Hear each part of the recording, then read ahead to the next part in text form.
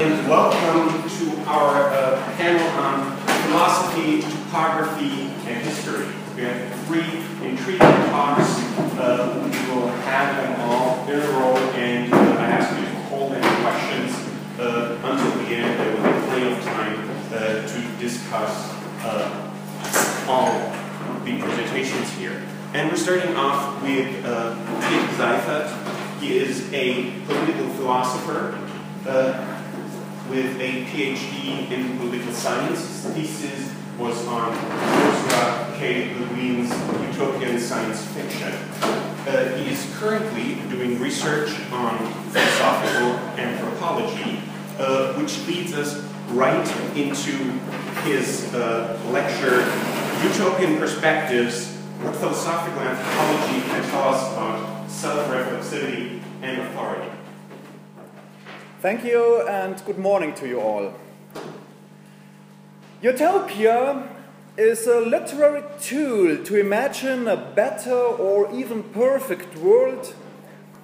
And in the fictional society we can find justice, equality, freedom, order, piety, wisdom, affluence, beauty, and any number of values that the author deems precious. And the lack of these values in the real world is criticized. Very often, the evils of the real world are depicted as a consequence of arbitrariness and irrationality. And consequently, most classical utopias use rationality as a means to escape society's evils. Utopia is a rational society, and it is good precisely because it is rational. If there is a king in utopia, he is not despotic, but rules in a good way, following rational rules. Therefore, it is not important who is utopia's king. Actually, kings do not even seem to be necessary. Take Gabriel de Foigny's The Southern Land Known from 1676 as an example. You see, a different name, a different title, but it's this book. Yeah, really. Here, the utopian Australians do not know hierarchy and command, but still they work together like a well-designed machinery. The thoughts and wills of true men, quote, being perfectly unified, are the same without any difference. It suffices to explain them once in order for them to be embraced without opposition. Just as reasonable people follow a true path with pleasure once it is pointed out to them. End quote. I think that this kind of non-discursive consensus and rational compliancy is quite creepy and one of the roots of totalitarianism in the utopian tradition. Let's contrast this to another description of Australia, Joseph Hall's Mundus alter et idem, maybe from 1605. He fantasizes about countries ruled by gluttons, drunkards, women and fools. That is, in Hall's understanding, by irrational people. The rulers do follow rules, but these are irrational too. Mundus alter et idem is a funny book, and its irrationality does not really solve any real-world problems. Normally, this book is categorized as a satire and not utopia. Maybe rationality is a defining character of utopia, but rationality defines the one right way and closes off all alternatives. With rationality, you do not have a choice except, of course, this so-called rational choice, which amounts to extortion, is no choice at all. So, is utopia fucked by rationality? It is difficult to argue against rationality because anti-rational arguments tend to become irrational and therefore not being arguments at all. But there is a trick, a loophole of rationality. In strict axiomatic logical systems, self-referentiality is a useful bomb in the pocket of the subversive with the black hat. Consider the liar paradox. I am lying right now. There you have a self-referential sentence that can neither be true nor false, thereby escaping the confines of propositional logic. I want to destroy a kind of strict axiomatic logical system, and I'm going to use a kind of self-referentiality. I'm looking for self-reflexivity in literary utopias. It is crucial to look at the right place for self-reflexivity, and this means that there have to be certain perspective in the utopian narrative to enable the paradoxes that destroy rational purity. I will claim that the citizen of utopia can be the author of utopia. A character in a book has to somehow crawl out of the book and write or rewrite the book herself, thereby gaining her own authority. What she destroys by this seemingly impossible and obviously illogical act is the traditional rationalist utopia she once had to live in. And this may sound illogical, but actually this is the way we humans function, according to philosophical anthropology. But let's first look at an example. Thomas More's Utopia from 1516 has often been lauded for the ironic self-reflexivity in the text and especially in the paratext. It starts with some letters in which Thomas More questions the accuracy of what is written in the book itself. I cannot get into details here. Please read Thomas Schölderle's excellent article in the latest issue of the Gesellschaft für Fantastikforschung. And in the frame story, Thomas More again appears as a character that does not really believe in the reality or even desirability of the social institutions on the island Utopia. And the name of the utopian traveler, Raphael Hyfloday, can be translated as a blatherer of nonsense. So the narrative authority is subverted by the fine and learned irony of the humanist More. This irony is a kind of self-reflexivity. The book questions the trueness of the book. But the main body of the text is just a monologue of Hyfloday about the roles, institutions and structures and laws of utopia. We do not hear even one utopian talk. We hear that they are all happy, but can we believe this? The complete absence of politics, public discourse or dissidence might sound as a proof of happiness, but the opposite is true. The manner of storytelling makes utopia inherently authoritarian. What I would have liked to hear is the story of outsiders, rioters or punk rockers in utopia. Utopias that silence these perspectives are always very suspect to me, and I will present you philosophical anthropological reasons for this. Several philosophers are important, but I do not have time for all of them. So today I will omit Gustav Landauer's open-ended philosophy of Topie and Utopie, Ernst Bloch's closed philosophy of utopian hope, and Arnold Gehlen's Mängelwesen theory of uncritical acceptance of institutions. Instead, I will concentrate on Helmut Plessner's dialectical philosophy of eccentric positionality. Dialectics is one of philosophy's most subversive assets. It dissolves being into becoming, thereby submitting perfection to sublation, that is Hegel's Aufhebung. And let me explain this. Plessner starts with a definition of life. Yes, a universal definition of life as realizing one's borders. Every object ends somewhere in space, okay? And we can call, for example, this red line the surface area where everything that constitutes the object is in it, whilst everything else, the environment, is outside.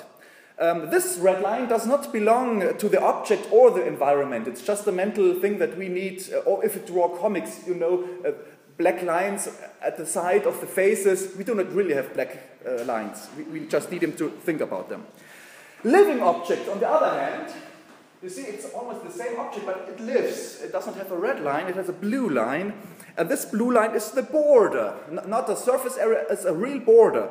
And living things must realize this border to stay alive, to remain a living system. While stones remain stones even when smashed to pieces, living objects that fail to maintain their border or to heal when injured are no longer living objects. Having and realizing a border is a dialectical action because the border must at the same time ward off change and facilitate change. The border moves the creature beyond itself while simultaneously standing against itself. Humans have a special way of positioning themselves against their environment. They are in their border, looking out of the border, out of their body, but at the same time they reflect on this and are thus also outside their body. Plessner calls this biological self-reflexivity eccentric positionality and derives 3 fundamental anthropological laws from it. First, the law of natural artificiality, which means that by nature humans need society, but society for humans is always artificial. Second, the law of mediated immediacy, which means that humans cannot express themselves immediately, but they need the medium of conscience, so they have to artificially create means of expression, for example, their society or plans or narrations of it. And third, the law of the utopian position, which means that humans always are at a no place, a place that goes beyond the here and now. So humans are never finished or completely at home. That makes them utopists that have the innate propensity to criticize and make anew the social condition they find themselves in. For humans it is impossible to escape estrangement, and no institutional arrangement or perfect society can change that. If you decide to invent a good society for humans, you have to remember that this society is for people who will invent good societies themselves. Utopians are utopists, or they are not human at all. The means of human utopism is storytelling. By telling stories, we define who we are, what we expect from each other, and how we can make sense of our sensory input. Storytelling constructs our perspective on the world and the values that inform our conduct. But the power to tell stories about society and about our roles is not distributed equally. The crucial question is who is able and allowed to tell stories, and who defines the utopia we live in. Either only a few people, or maybe even just one person, is allowed to interpret social reality and social dreaming. Then this person is the sole author and has full authority. I call this kind of storytelling closed utopian storytelling. Or you have many people, potentially even all people, to have a say in defining what is and what ought to be. Authority, understood as being an author and having power, is distributed equally. Anyone can join the team of storytellers. Therefore, I call this kind of utopian storytelling open. I think that open utopian storytelling is more appropriate for humans. And if someone wants to close the authorship and force me to recite only his story, I can still subvert his power by slightly changing his story.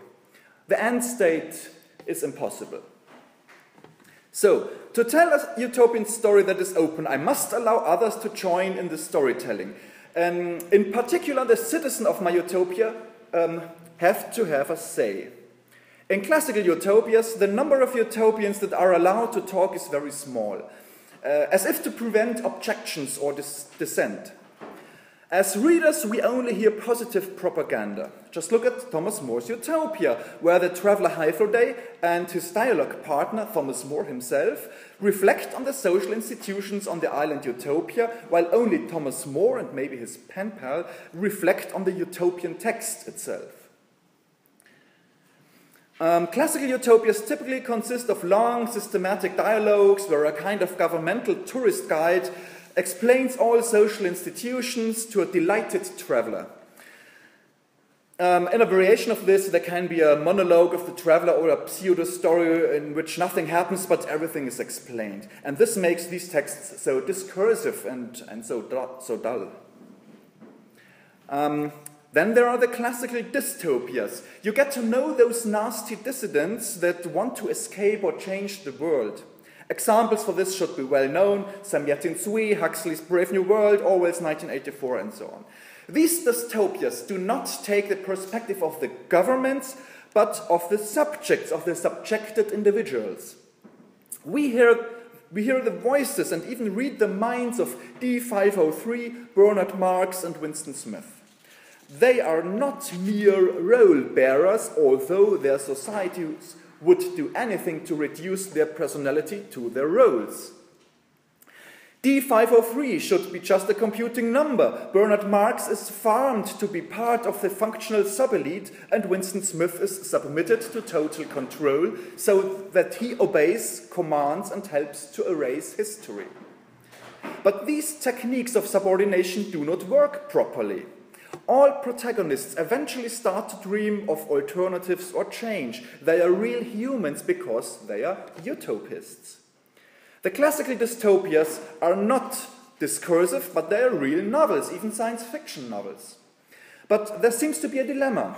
Either good society is depicted as a perfect heaven, but implausibly so, because it is closed and the utopians have a non-credible attitude towards their society, or good society is shown to really be a hell by plausible psychology of its citizens.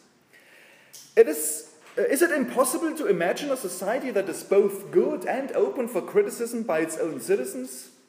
The classical dystopias seem to have smashed the project of literary positive utopia.